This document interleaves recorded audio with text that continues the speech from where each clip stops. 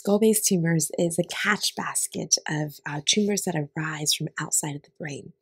The classic ones that we see most commonly include meningiomas, pituitary tumors, including both adenomas and craniopharyngiomas, acoustic neuromas or vestibular schwannomas, chordomas, chondrosarcomas. So, almost any tumor that arises from outside of the brain itself, but within the skull or involving the skull, we consider to be a skull base tumor. Skull base tumors differ from intrinsic brain tumors on a couple different factors.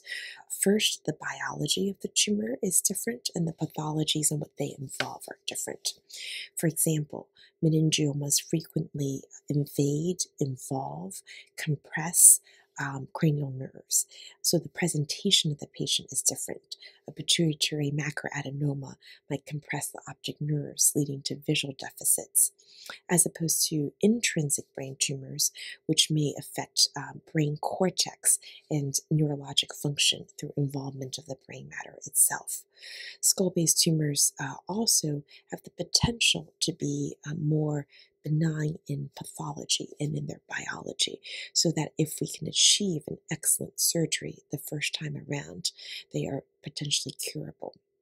A misconception about skull base tumors is sometimes that because they're benign, they don't necessarily cause patients long term problems. Yet, benign is not equivalent to benevolent. And in fact, because of the relatively slow growing nature of many skull base tumors, patients have to deal with the sequela of these diseases for an entire lifetime. We have the philosophy here at the Brigham and Women's Hospital that patients with skull base tumors should be monitored for a long time.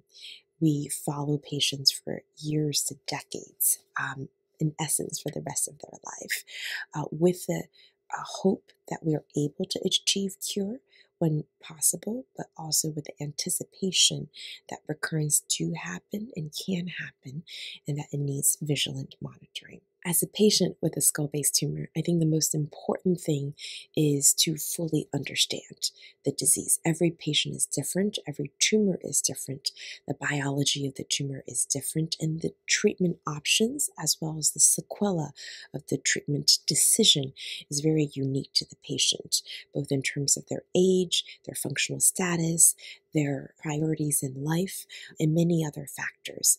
We strongly believe that the best way to help patients is to be able to educate them fully about the nature of the disease and what the complete spectrum of treatment options are.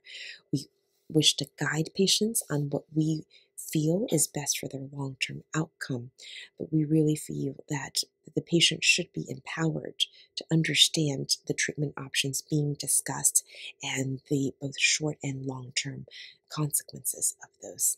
We at the Brigham and Women's Hospital in the Skull Base and Pituitary program were very fortunate to have a combination of both classical surgical techniques as well as the most advanced technology and imaging available out there.